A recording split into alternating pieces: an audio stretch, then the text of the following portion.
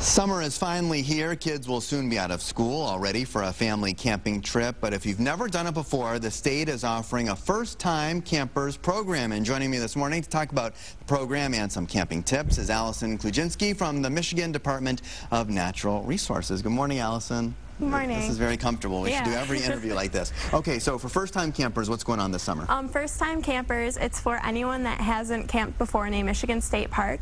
For $20, you get 2 nights of camping in select state parks. There's 19 parks in total. You get all of the gear that you see here. You get a tent, fishing poles, a stove, chairs. The only thing that you need to bring is your food, cooking utensils, and bedding. And then once you get to the park, the Michigan DNR, the park officers, they'll help you set up your tent. There's someone there that kind of gives you a rundown of the park. If you have any questions about anything, they'll help you out. So you get 2 nights of camping for $20. All this gear is sponsored by Gander Mountain. That's a really good deal because I know some first-time campers might be a little afraid or intimidated about putting up a tent, but they'll do it for you. Yeah.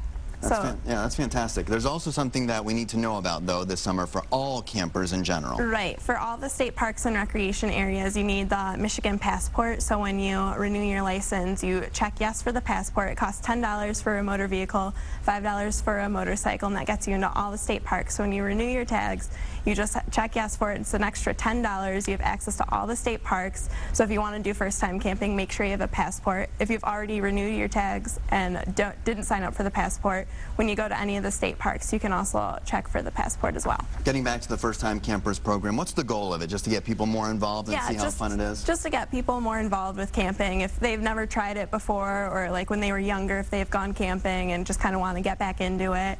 So it's just kind of to get people out there and really get to know the state parks and know that they're there for you if you ever want to go camping somewhere close to home. Yeah, that's true. So. It gives you a great way to see the state and get to know our state a little bit better. Right. Talk about camping in general. What does it do for families and friends and bringing people together? Well, me, when I go camping with my friends, it's great. I mean, you're outside the entire time. You don't have to worry about being inside or what movie's playing or what's going on. Like, you make your own schedule and you just kind of get out there, make your own food, go to the beach for the day, go for a hike.